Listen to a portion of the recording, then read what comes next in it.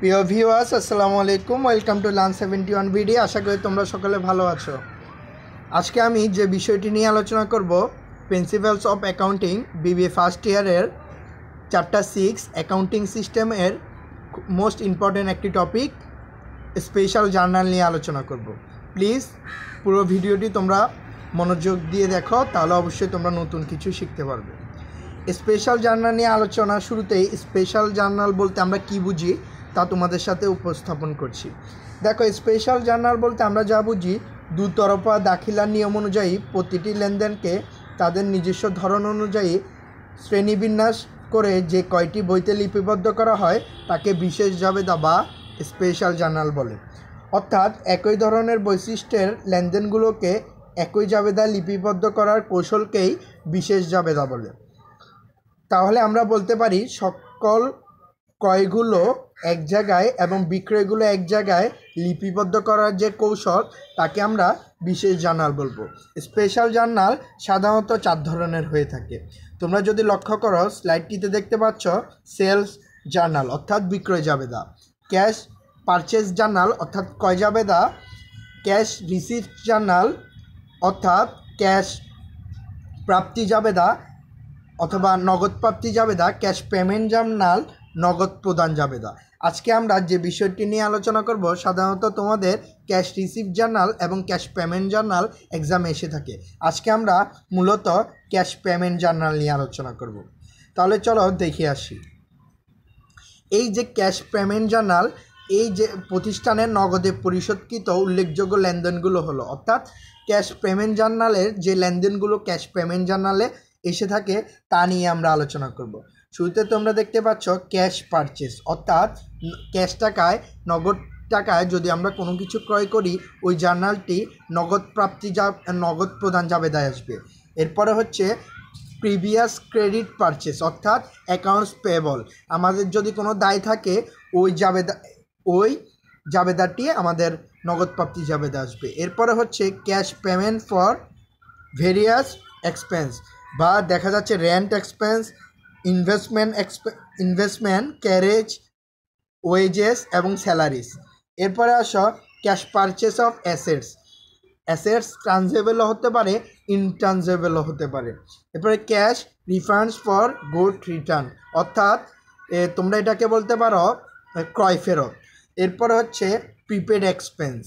এরপরে হচ্ছে cash donates, তোমার চ্যারিটিস অ্যান্ড জাকাত। এরপরে আসো আমরা তাহলে জানলাম নগদ প্রদান জাবেদায় পরিশোধকৃত উল্লেখযোগ্য যে লেনদেনগুলো এসে থাকে তা সম্পর্কে। এরপরে আসো নগদ প্রদান জাবেদা ছক সম্পর্কে জানবো। নগদ প্রদান জাবেদা ছক 2 ধরনের হয়ে থাকে। একটি হচ্ছে তোমরা যদি নগদ প্রদান জাবেদা কাকে বলে? সকল নগদ প্রদান সংক্রান্ত লেনদেন লিপিবদ্ধ করার জন্য যে বিশেষ জাবেদা দেওয়া হয় তাকে নগদ প্রদান জাবেদা বলে। অর্থাৎ তুমি যদি নগদ প্রদান সংক্রান্ত লেনদেনগুলো লিপিবদ্ধ করার জন্য যে বিশেষ জাবেদা দেওয়া হয় সেটি হচ্ছে নগদ প্রদান জাবেদা। অর্থাৎ তুমি বলতে পারো আমরা নগদে যে প্রদান সংক্রান্ত যতগুলো লেনদেন হবে শুধুমাত্র সেগুলো নগদ প্রদান জাবেদা আসবে। তাহলে দেখো, নগদ প্রদান জাবেদা ছক হচ্ছে 4 ঘরা নগদ প্রদান জাবেদা, আরেকটা হচ্ছে 5 ঘরা নগদ প্রদান জাবেদা।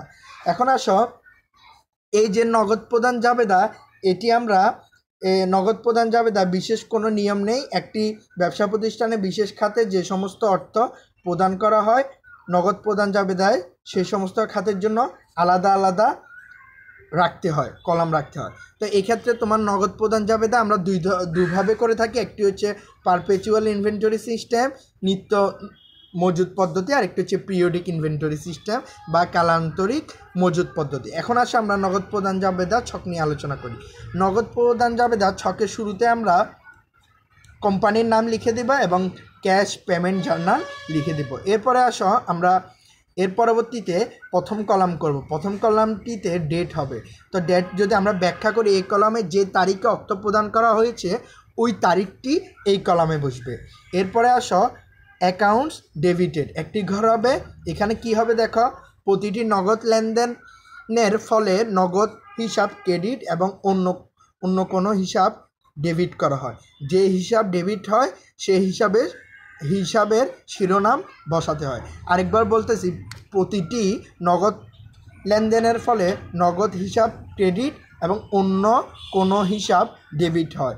যে হিসাব ক্রেডিট হয় সেই হিসাব শিরোনামে বসাতে হয়। এরপরে আমরা পরবর্তী ছকটি জানি, এটি হচ্ছে যে রেফারেন্সের জন্য একটি ছক হবে। এটি হচ্ছে রেফারেন্স, তোমরা নিশ্চয় একটু ধারণা আছে। হিসাবের নম্বর এই কলামে বসাতে হয়, অর্থাৎ আমরা কত নাম্বার হিসাব নিয়ে আলোচনা করতেছি সেটি রেফারেন্সের কলামে বসাবো। এর পরবর্তীতে আমরা রেফারেন্সের পরে জানবো ডেবিট সম্পর্কে। দেখো, ডেবিট কলামে আমরা অ্যাকাউন্টস পেয়েবল, পারচেস, আদার্স অ্যাকাউন্টগুলো বসবে। অ্যাকাউন্টস পেয়েবলের ঘরে বাকিতে ক্রয়ের জন্য কোনো সরবরাহকারীকে যে পরিমাণ অর্থ প্রদান করা হয়েছে তা এই কলামে বসবে। অর্থাৎ আমরা যদি বাকিতে কোনো ক্রয় করি, ওই ক্রয়টা আমরা এখানে এই ক্রয়টা আমরা পরিশোধ করলে এই কলামে বসাবো। এরপর পারচেস, নগদে যদি আমরা কোনো কিছু ক্রয় করি এই ঘরে বসাবো। এর পরবর্তীতে আদার্স অ্যাকাউন্টে অন্য কারণে ব্যয়িত অর্থ এই কলামে বসবে। অর্থাৎ অ্যাকাউন্টস পেয়েবল এবং পারচেস ছাড়া বাকিগুলো এই কলামে বসবে। এবং শেষ কলাম নিয়ে যদি আমরা জানি, শেষ কলামে ক্রেডিট, অর্থাৎ ক্যাশ, পারচেস, ডিসকাউন্ট, এই দুটি আসবে। ডিসকাউন্ট বাদে প্রদত্ত নগদ অর্থের পরিমাণ এই নগদ কলামে বসবে এবং প্রাপ্ত বাট্টা বা ডিসকাউন্ট এই ঘরে বসবে। অর্থাৎ আমরা যখন ক্রয় করার সময় যে বাট্টা পাবো, অর্থাৎ এক কথায় বলতে পারি যে ডিসকাউন্ট পাবো, সেটি এই কলামে বসবে। তাহলে আশা করি তোমরা বুঝতে পেরেছ। আজকের লেকচারটি এতটুকুই। পরবর্তী লেকচারে আমরা নগদ প্রদান জাবেদার ম্যাথ নিয়ে আলোচনা করব। সবাই ভালো থাকবে, সুস্থ থাকবে এবং বিবিএ ফার্স্ট ইয়ারের micro economics, principles of accounting এবং অন্য তোমার সাবজেক্টগুলো লেকচার আমাদের চ্যানেলের প্লেলিস্টে পেয়ে যাবে। চ্যানেলটি সাবস্ক্রাইব করে পাশে থাকতে পারো। আসসালামু আলাইকুম।